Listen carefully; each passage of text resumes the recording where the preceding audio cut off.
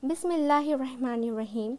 Narrated Ata bin Yasar. Ibn Abbas performed ablution and washed his face in the following way. He ladled out a handful of water, rinsed his mouth and washed his nose with it by putting in water and the blowing it out. He then took another handful of water and did like this, gesturing, joining both hands, and washed his face, took another handful of water and washed his right forearm.